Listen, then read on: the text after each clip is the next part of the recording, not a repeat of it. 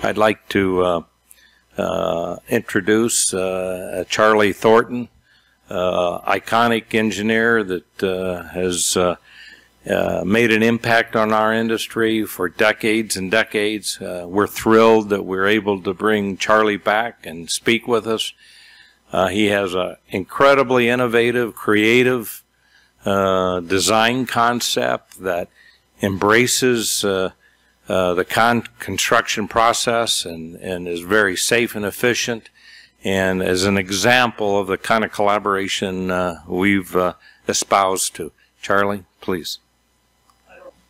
So thank you for inviting me, and what Carrie should have done on that successful collaboration was just take out all the columns, because that's what I did. That's what we did. The TGE system does not have any columns, and I'm going to explain why. But first I'm going to talk about a couple of other things. One of our problems is, when I went to engineering school, this was the code. Okay? That's the ACI code. I think I counted the pages. Okay, the first 14 pages are not included. I don't know why, but the fact of the matter is we don't need codes that are 500 pages. We really don't, okay? All it is excuses for engineers to hang their hat on a decision they've made, when if you just stick to first principles and good structural engineering, okay? How many structural engineers are in the audience? Good. Good. So there's a lot of nice things out there in the world, and one of them has sort of missed the construction industry. You want to call it lean manufacturing? You want to call it Lean Six Sigma? Has anybody ever heard of material resource planning? Couple. Has anybody heard of an enterprise resource system? Why do you know about it? Okay. Boeing is an enterprise resource center. The construction industry is a disaster. Everybody at Boeing, for the most part, talks to each other, and all their subcontractors are all part of the same collaborative enterprise resource system. The construction industry has to get there, and PRO is probably the way to do it, okay? ACI's problem, let me just go back a minute. Lean manufacturing and enterprise resourcing and material resourcing is eliminating waste on labor and eliminating waste on material. And guess what? The ACI cast-in-place post-tension structural system is a total waste of material. It weighs 300 pounds a square foot. It's got 300 pounds a cubic yard of rebar in it, and we can discuss that, and we can argue it, okay? But Carrie and I worked together on a lot of things, and he told me once that a cast-in-place concrete post-tension structure has about 12 pounds per square foot of structural steel and rebar, okay? And someone else said rebar is going for $1 a pound, and that's about the average rate that we use. Yeah. It depends on where you're at. Right. How many people design cast-in-place post-tension concrete buildings, tall buildings? Do you agree that they weigh 300 pounds a square foot of dead load? No. I think if it's done by CKC, I think you're right. If it's done by XYZ, I think you're wrong. Anyway. So, take out all the columns. What happens? The entire weight of the building compresses the core. The entire weight of the building compresses and pre-stresses the core. There are no tensile stresses in our cores. There are no uplift, net uplift, and no tensile stresses. Under ACI 14, Chapter 14, the one I use, which is 400 pages, okay, that means I can use ACI minimum steel. If there's no tensile stresses in a concrete wall, and there's no uplift in a concrete wall, There's no tensile uplift on the foundations. I saved a fortune. So why doesn't everybody else take the columns out? Because they don't have any balls and brains. That's the problem in this industry. Okay? People are afraid to try anything new. Because, and the subcontractors in America can't do anything they haven't done before. They just blank you out. Okay? So what do we have? We have a vertically integrated supply chain of 30 contractors that are part of TTG, and they supply every single component of the building. Does that sound like collaboration? Savez Steel does our fabricated structural steel. Berlin Steel does our erection. Exterior facades. Okay? So here's what we do. We basically put in mat foundations under our cores. 2 buildings in Bangalore, India had 7 cores each. 14 cores. 621,000 square feet. 10 stories.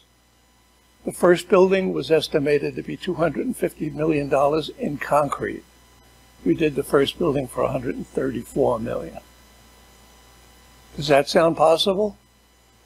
It's true.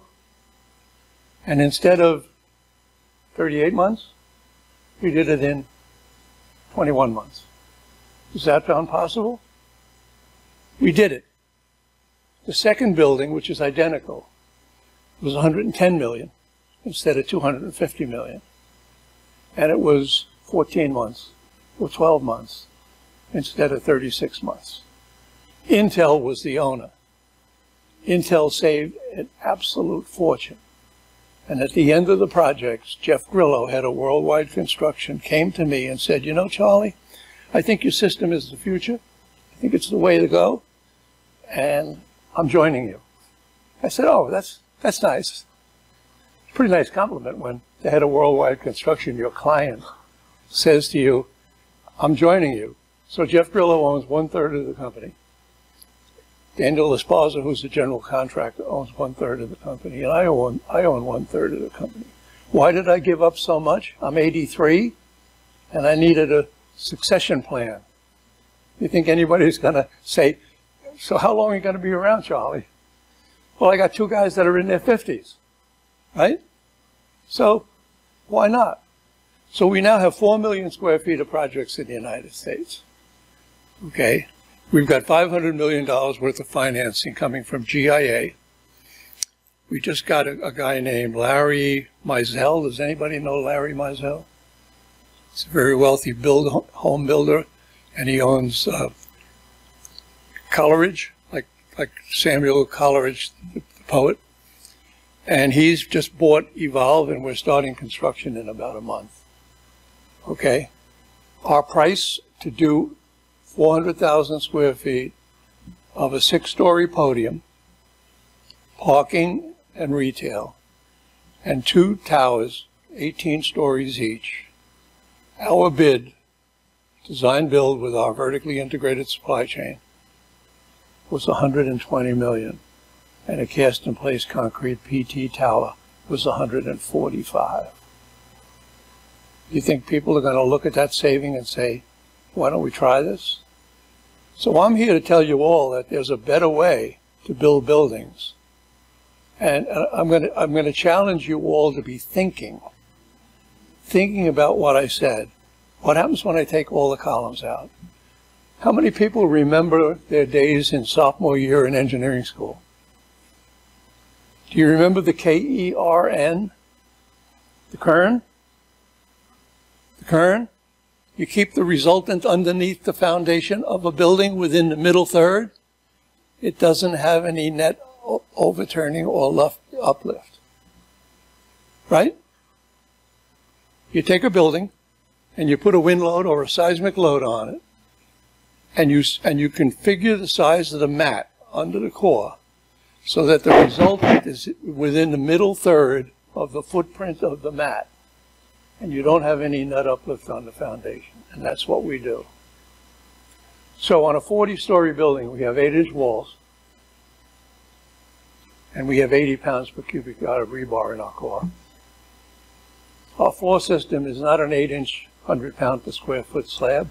It's 6-inch autoclaved aerated concrete weighing 26 pounds a square foot. It's got a 2-hour fire rating, and it doesn't need any soffit or treatment on the top.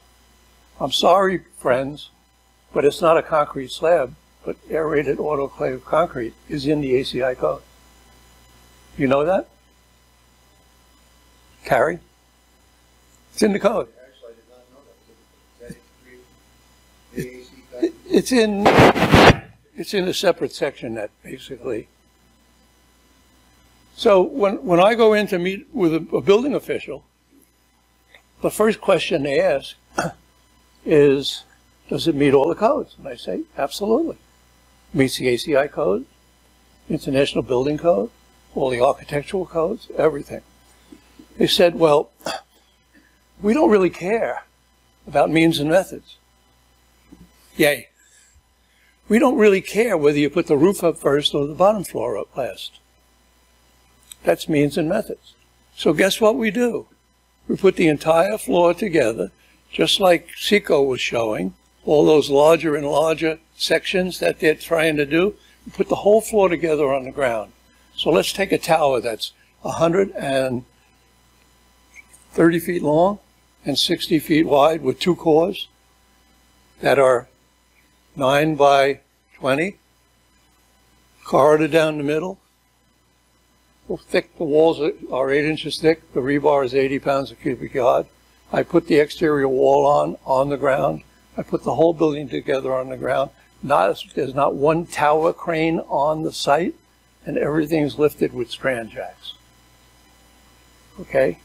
And it is the safest system you can build. The International Brotherhood of Ironworks are coming to meet with me in Maryland, where I live, and they want to basically invest in our projects because everybody comes home alive. We had one recorded incident in 5 million person hours in Bangalore, India. You know how many people die on almost every construction site in India? Sometimes it's everybody. The whole damn thing collapses. So it's kind of interesting, and I'm a disruptive innovator, and I have balls and brains that I'm willing to go out and try to do these things. And let me tell you, it ain't easy. The doubting Thomases of this construction industry. Well, we haven't done that before. But what? You think Sapuji Palanji, one of the largest EPC contractors in India that was part of Tata, you think they ever saw this system before? And Intel's facilities guys, industrial engineers, we went over with them and we interviewed 3 contractors. And this contractor that had never slip formed a core before, had never used strand jacks, okay, and put these 2 621,000 square foot buildings, and basically were able to fit 10% more people in the building, because when you don't have any columns, your head count goes up by 10%. And to a computer company with about 621,000 square feet, if you can get 10% more people, dry lab tables in that room, it's gold. So our projects right now in Seattle, we have a 1800 Terry, which is 420 feet tall. I've got designs for 1,000-foot tall buildings, and there's still no tension stresses in our core because we size the core so that there's no net tension in the building. So any questions? Challenge me. What's the first slabs? Cantilevers. We cantilever the, so here's the core. It's 30 feet wide. The cantilever is 25 feet, right? So 50 plus 30 is 80, okay? I put serviceability posts in the exterior wall at the tip of each cantilever.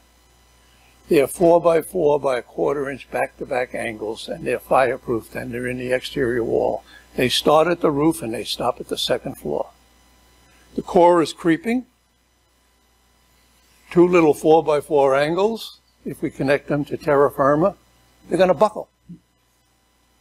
Because a 174-foot core is going to shorten significantly due to creep shrinkage and, right, axial compression and stuff like that. So